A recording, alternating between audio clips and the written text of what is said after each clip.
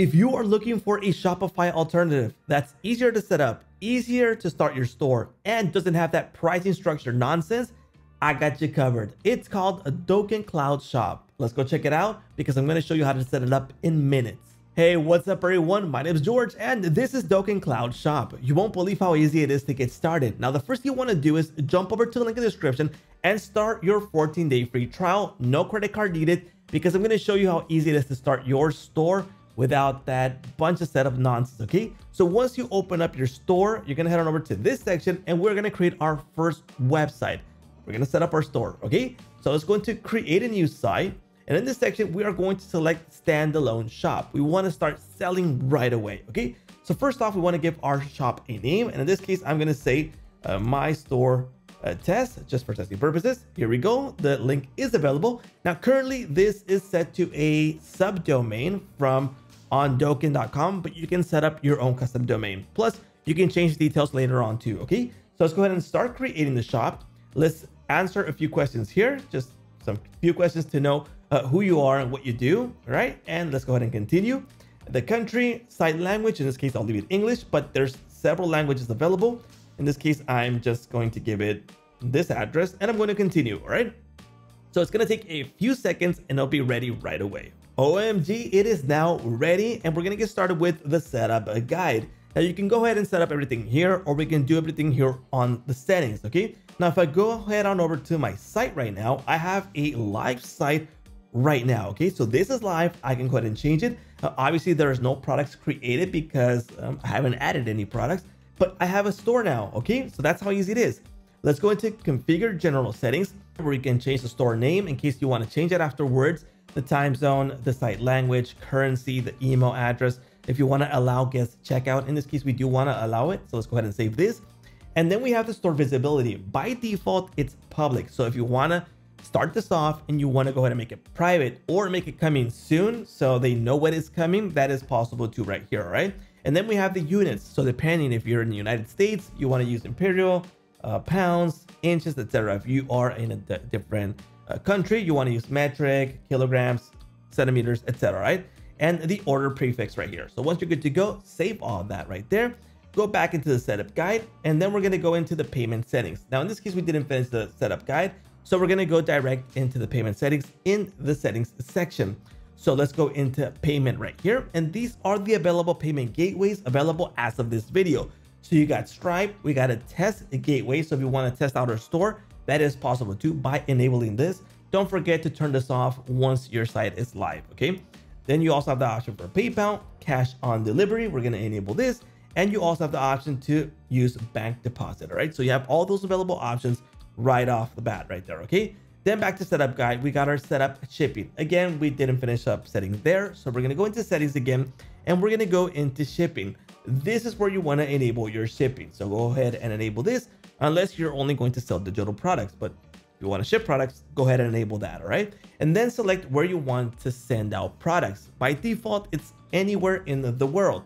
But if you only want to select countries, go ahead and turn this on and add the countries where you are going to be shipping to. So only the countries where you're going to ship, all right? In this case, I'm going to leave it anywhere in the world, right?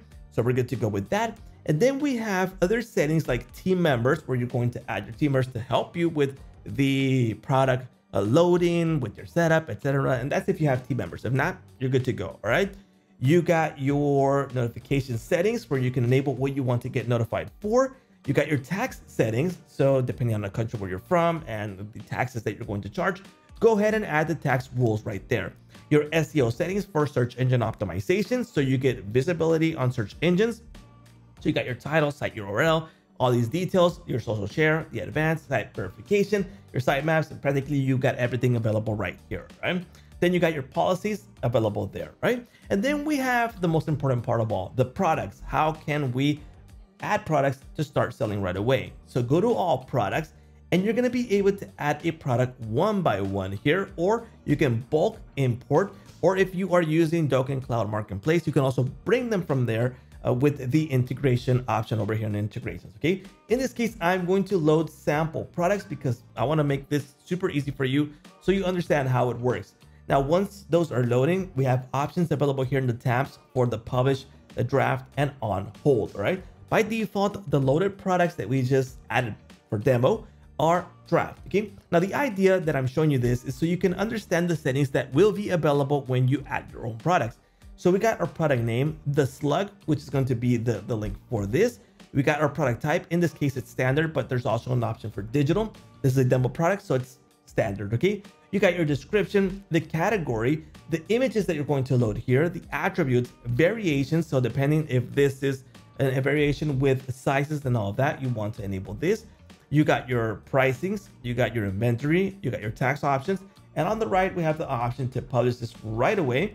If you have brands available, if you don't have any brands, you can go ahead and load them over here on the left in the menu and add brands there, which is always a good idea, especially when you are selling clothing or something that's phones, etc.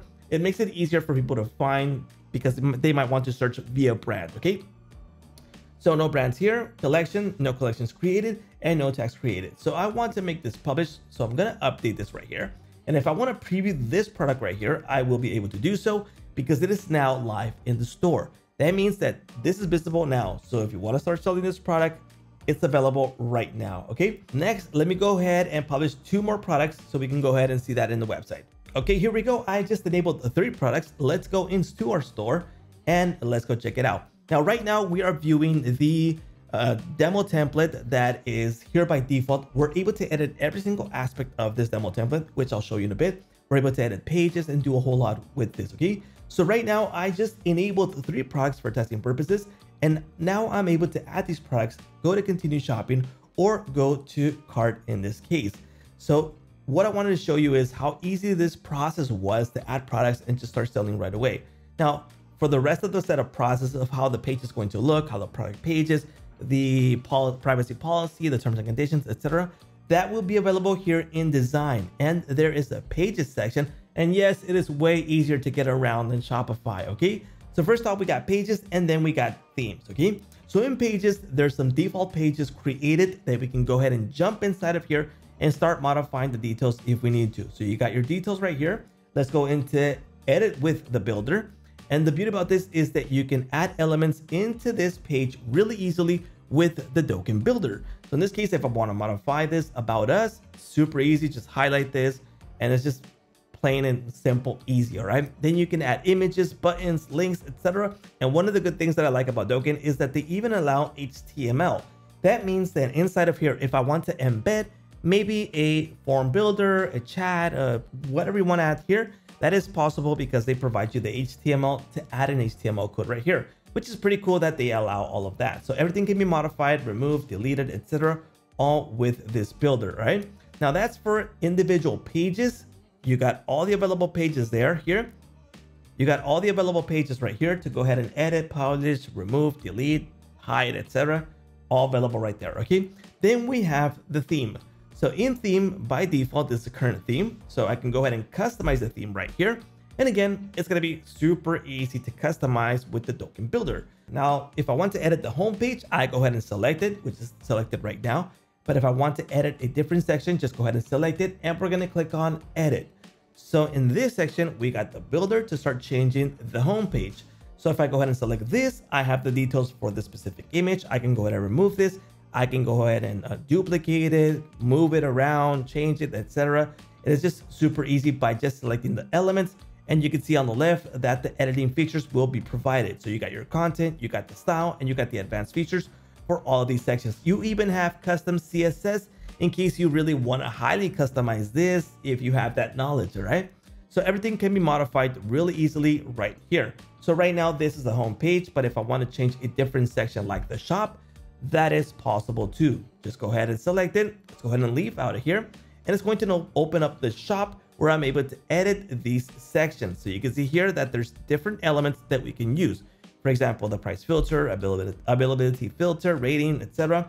All that will be available for me to use here in the shop section. And again, I can change to a different page in the template, view the tablet mode, view phone mode, just to see how they are going to preview before I really want to go live, right? So what if I don't like the template? Well, they got templates too. So if I go to explore more templates, there's a bunch of templates that we can start using right away.